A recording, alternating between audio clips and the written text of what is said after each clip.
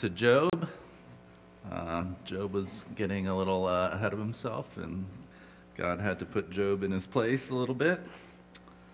And he asked him these challenging questions. Can you hunt the prey for the lion, or satisfy the appetite of the young lions when they crouch in their dens or lie in wait in their covert? Who provides for the raven its prey when its young ones cry to God and wander about for lack of food? Do you know when the mountain goats give birth? Do you observe the calving of the deer? Can you number the months that they fulfill? And do you know the time when they give birth? When they crouch to give birth to their offspring and are delivered of their young? Their strong ones become strong. They grow up in the open. They go forth and do not return to them. Who has let the wild ass go free? Who has loosed the bonds of the swift ass, to which I have given the steppe for its home, the salt land for its dwelling place? It scorns the tumult of the city. It does not hear the shouts of the driver. It ranges the mountains as it pasture, and it searches after every green thing. Is the wild ox willing to serve you? Will it spend the night at your crib? Can you tie it in the furrow with ropes, or will it harrow the valleys after you? Will you depend on it because its strength is great, and will you hand over your labor to it? Do you have faith in it that it will return and bring grain to your threshing floor? The ostrich's wings flap wildly, though its pinions lack plumage, for it leaves its eggs to the earth and lets them be warmed on the ground, forgetting that a foot may crush them and that a wild animal may trample them. It deals cruelly with its young as if they were not its own. Though its labor should be in vain, yet it has no fear, because God has made it forget wisdom and given it no share in understanding. When it spreads its plumes aloft, it laughs at the horse and its rider. Do you give the horse its might? Do you clothe its neck with mane? Do you make it leap like the locust? Its majestic snorting is terrible. It paws violently, exults mightily. It goes out to meet weapons. It laughs at fear and is not dismayed. It does not turn back from the sword. Upon it rattle the quiver, the flashing spear and the javelin. With fierceness and rage it swallows the ground. It cannot stand still at the sound of the trumpet. When the trumpet sounds, it says, "Aha!" From a distance it smells the battle, the thunder of the captains and the shouting. Is it by your wisdom that the hawk soars and spreads its wings toward the south? Is it at your command that the eagle mounts up and makes its nest on high? It lives on the rock and makes its home in the fastness of the rocky crag. From there it spies the prey. Its eyes see it from far away. Its young ones suck up blood, and where the slain are, there it is.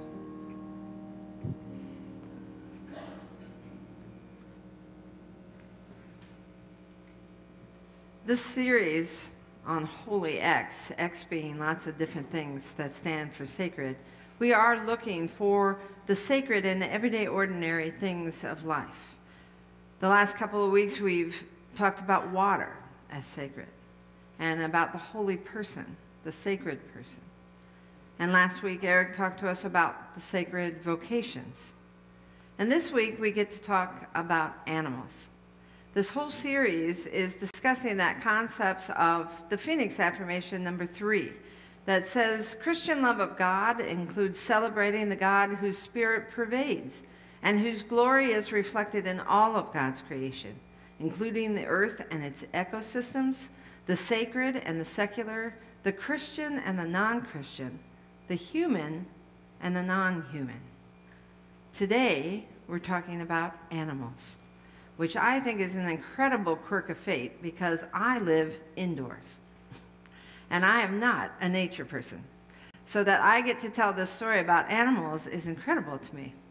But a second quirk of fate is that one of my all-time favorite books is this one called Pilgrim at Tinker Creek by Annie Dillard.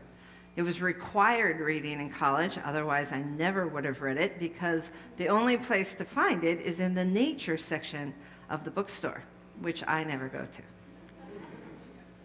But it was an astounding tale of her life. She's an English teacher at Wesleyan University in Middleton, Connecticut. She's written all kinds of poems and novels.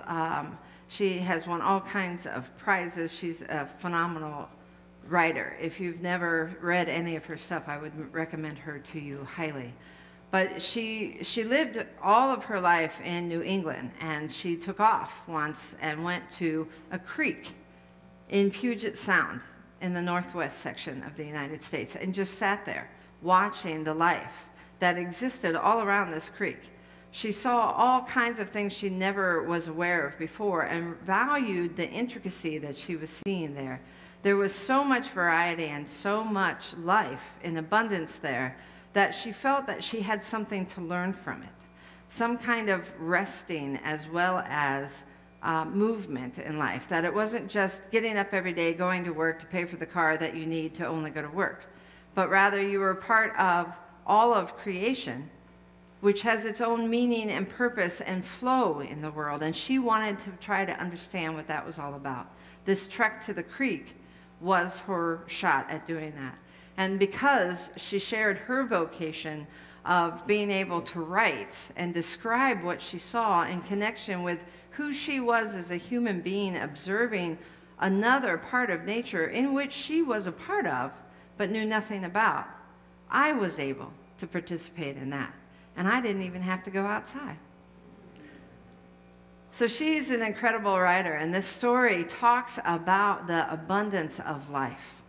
What she calls that, of course, is fecundity. And when I was in college reading this for the first time, I actually had to look that up. Fecundity talks about the abundance of life, of the ability to recreate that fertile ground that we live in, that we grow from. And this fecundity of life is something that she was watching all around her. The reproduction of life and the variety and the diversity of all that she was watching was something that astounded her over and over again. But at the same time, she found herself in the middle of a paradox, because while she was watching that abundance of life, she was also watching the inevitability of death. And that was a paradox she was going to have to find her way through while she sat there by the creek. She had just as many stories about water bugs sucking the life out of frogs as she did the overgrowth of butterflies and all the things that survive in mass at the creek. So there was death as well as life. And what she realized is that she had to somehow come to terms with this paradox. And in her writing, this is how she dealt with it. Her question was, either this world, my mother, right, Mother Earth, is a monster, someone who raises things up only to watch them die, or I myself, human, part of this world, am a freak. That I'm the anomaly sitting here watching this, that I don't quite fit into the nature that I'm supposed to be a part of. That whole creation that humanity is one section of and dwells with all the rest of it seems to be completely out of balance for her. And she has to find a way to struggle with that. She does that through her writing and her observation. And what she comes up with, of course, is that life and death are not two separate things, but rather they're the same thing. In order to live, you have to die. Where have we heard that before? Life and death are all part of the same spectrum of what it means to be a part of God's creation, to be a part of all that is. And she was able to struggle with that in her observations while she sat there by the creek and be able to share all that with me. Now, the animals that we talk about mostly when we talk about our relationships with animals are those furry, wonderful pets that we have in our home, right? Because if they're not those few species of pets that actually we allow into our homes, I probably know nothing about them. But it was clear to me 3 years ago or so when we had a pet blessing here at Countryside, when people brought their pets forward, the diversity and the variety that people actually had as pets was much more than I thought they would have. It wasn't just cute little dogs and cats, right? There were lizards and there were snakes and there were spiders and there were all kinds of things that I didn't really want to touch and I had no idea I was getting myself into, right? But they brought them because they were near and dear to them. The relationship that the folks had with their pets exactly showed me that experience of how they experienced the love of God in the world. Their relationship with their pets showed them the generosity and the unconditional love that God brings to all of us. And they experienced that true face of God through their pets. My daughter is someone who also has this experience. She is what we call a dog whisperer because she is one of those people that dogs just naturally attract to, and she sits with them. Her job for the last couple of years was literally sitting in a vacant room on the floor with dogs jumping all over her at a doggy daycare center. And that was heaven for her. She had a blast. But she was raised with a dog named Minnie. She's the big coonhound on the brown dog here. And Minnie was twice her size.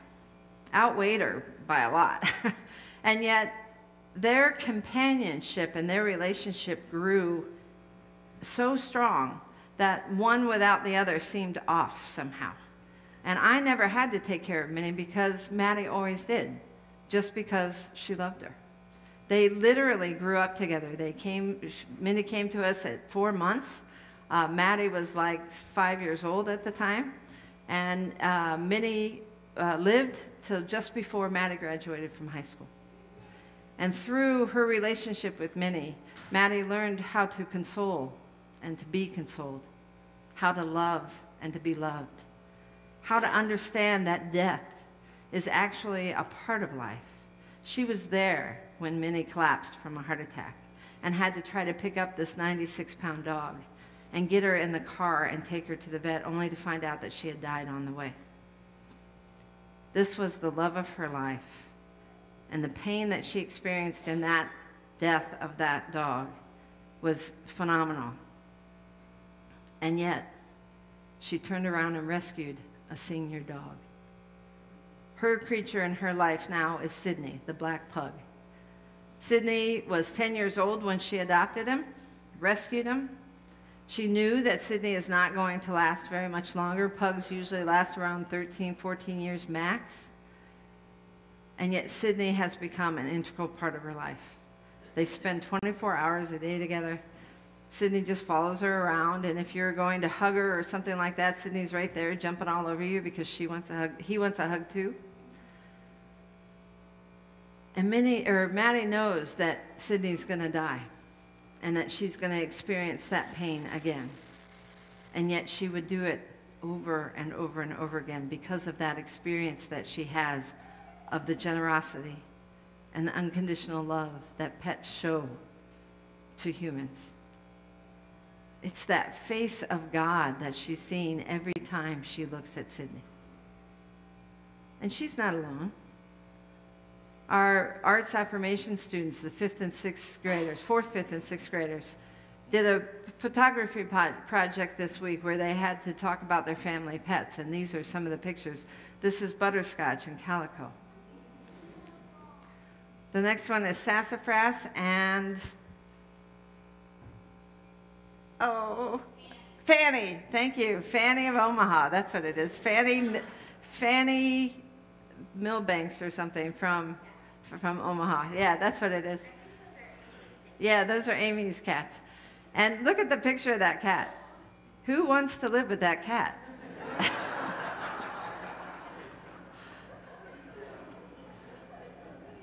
But in that is the face of God. And our students have all kinds of stories about how their relationships with their pets connect them with that love of God. And by learning that and living among that, even in the midst of the living-dying paradox, they are able to see the face of God and connect to something bigger than themselves. Connect to that holiness that's open to all things, not just people, but plants and animals, Christian, non-Christian, all those things, right? This is how animals connect us to the face of God, and we all have stories. Paying particular attention to their behavior in the world is going to help us share that connection with all the rest of creation.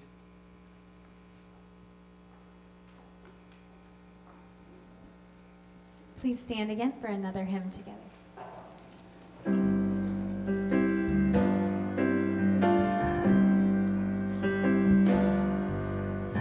God of the sparrow, God of the whale, God of the swirling stars,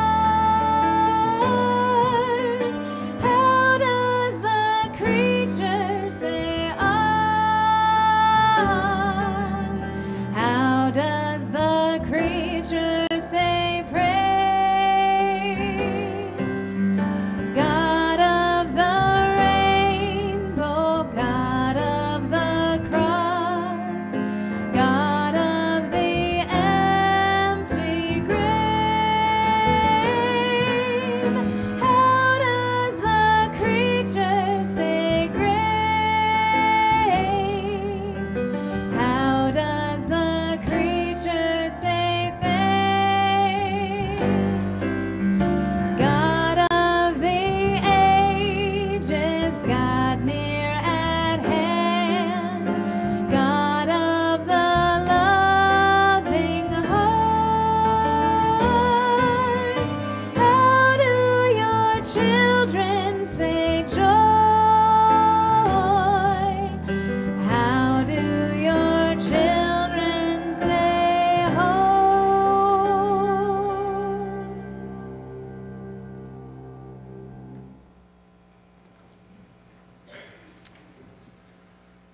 These are the words of Jesus, who is a lot more of an outdoorsy person than Pastor Chris.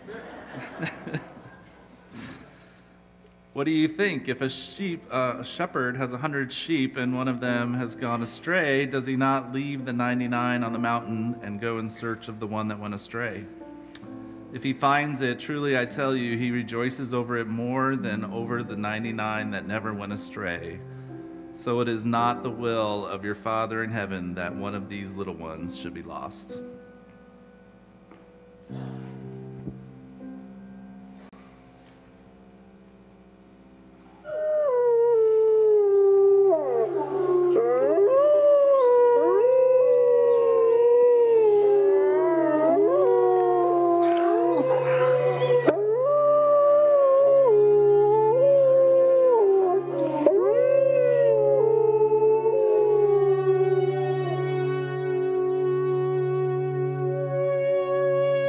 One of the most exciting scientific findings of the past half century has been the discovery of widespread trophic cascades. A trophic cascade is an ecological process which starts at the top of the food chain and tumbles all the way down to the bottom. And the classic example is what happened in the Yellowstone National Park in the United States when wolves were reintroduced in 1995. Now, we all know that wolves kill various species of animals, but perhaps we're slightly less aware that they give life to many others.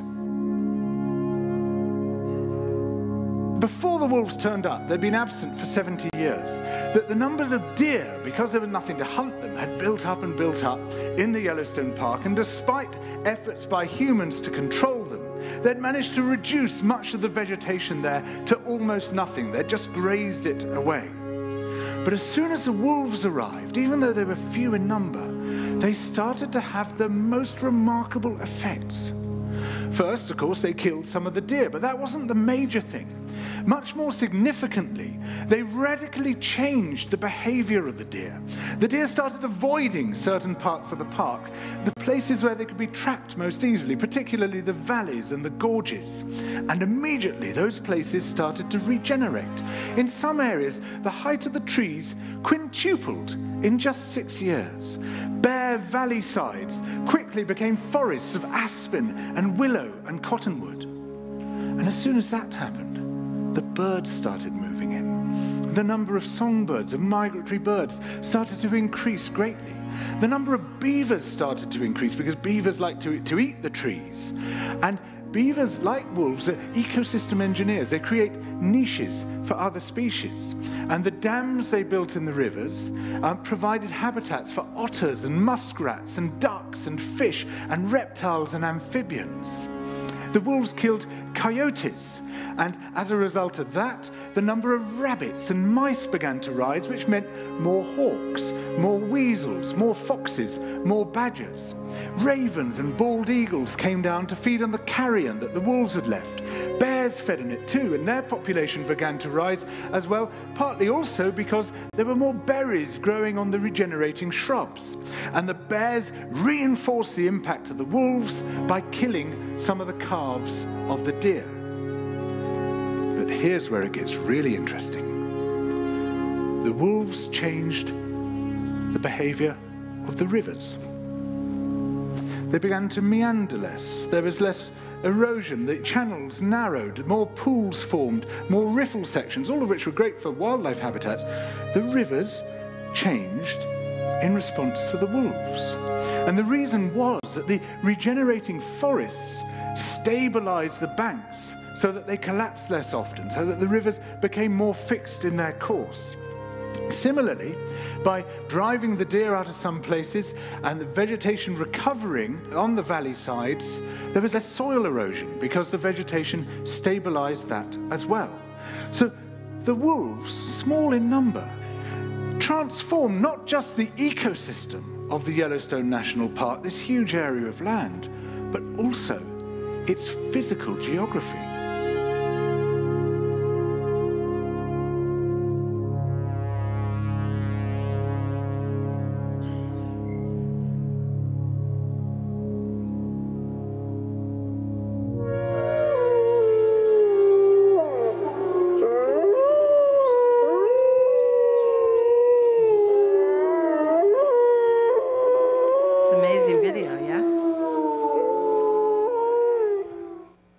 This week I read an article from Yale that it was from their forestry and environmental department, and they announced that cougars have just been officially declared extinct in the northeast of the U.S. Cougars. Now there are these lists of endangered species that are out there, some that are threatening extinction, some that are extinct just in certain areas of the world, and some that are extinct altogether. And on that list, there are 2,340 different species that were listed as either being threatened or extinct, at least in some part of the world. That's a huge number. And how do we set that alongside that whole understanding of God and that lost sheep? One single sheep, right? What about all those creatures and species out there that we don't even really know exists, that aren't on any kind of a list, even as existing, much less going extinct? And what is our responsibility to that? What is our connection to that? Our video that we just saw from the Sustainable Human Group, it tells us how intricately one small change in an ecosystem will change everything dramatically, right? Just an introduction of a small amount of wolves in the Yellowstone Park changed not only the animals that were around, but the plants and the water itself and how it ran, which changed the physical topography of the place. We are all connected in so many ways that we don't even know that one small behavior change would change everything. Animals are a part of creation, as we are. Bees, for instance, recently we've been hearing about the extinction of bees. And we think, oh well, bees, I don't have to worry about being stung in the summertime, right? What could a little bee do? Well, it's incredible what a little bee does. Honeybees pollinate 70% of the 100 crop species that provide us with 90% of our food.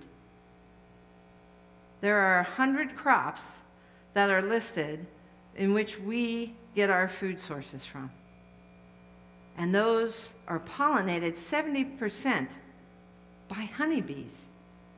So if honeybees were to go extinct, all that plant life would die because they would never be able to be pollinated, which means those boundaries of those rivers in Yellowstone wouldn't have their boundaries anymore. It would start to meander again. All of the foliage and stuff on the sides of mountains that keep mountains intact and all together, roots of plants that connect to the earth, that connect to the mountainside, would no longer be there. So there would be mudslides continually of earth dropping from the mountains until there is nothing left but barren landscape. It affects the plants that we use for regenerable fuel systems. So we have less opportunities or less alternatives for fuel sources. It involves all the plants that go into textiles. That means the very clothing we wear is affected by bees. There isn't really any part of our lives that honeybees don't touch in some way or another.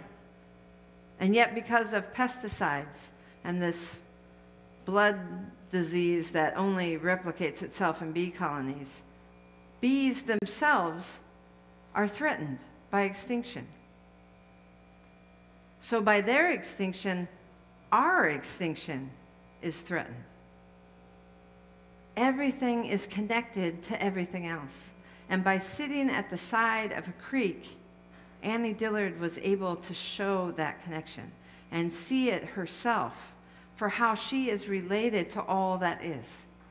And by going out and watching the life at Yellowstone National Park, you'd be able to see the connection of all that is, how one thing connects to another thing and how one small thing changes everything. I know that, and I don't even go outside. So it's astounding, that connection. It's not random. And it's not something that doesn't have meaning or purpose behind it. It's all connected. It's too intricate to be random. This is the very face of God, the sacred that we see all around us all the time, even when we're swatting that honeybee away. So how do we connect? Will it take the extinction of humanity itself before the earth is able to begin healing itself again? If humanity and the whole climate culture or crisis becomes so extreme, and some would say we're already too late to stop it, and humanity becomes extinct, it's not the earth that's going to die. The earth will regenerate itself. The question is, will humanity be a part of that regeneration or not? So how do we start sensing what our connection is? How do we stop long enough to watch the world around us in the non-human form and learn from that behavior in order to make some key changes in how we behave in the world, so that we become even more a part of nature, more of connecting to that face of God, that sacredness, that holiness that is open to all creatures? What if we sit by the side of a creek for a time? What if we take seriously that God is constantly watching and looking for even that one sheep that's lost? God is in charge of galaxies and yet is constantly aware when some one thing is lost. If we take seriously what it means to have earth as it is in heaven, then perhaps we can pay a little bit more attention to what we're throwing in the trash. Perhaps we will spend less time worrying about the type of clothes that we have and how our clothes affect the world around us, like the plastics that we use, and what that's doing to the water supplies, the chemicals that we throw into the air and into the water. Those are all things we control. We can be aware of our behavior by watching the rest of how nature exists with all of us. Animals show us the very face of God and connects us to that holy, that sacred. So how will we start paying attention? In our film, we saw the idea of what they called the trophic cascade. That idea that something a change starts at the top of the food chain and tumbles down to the very bottom of the food chain.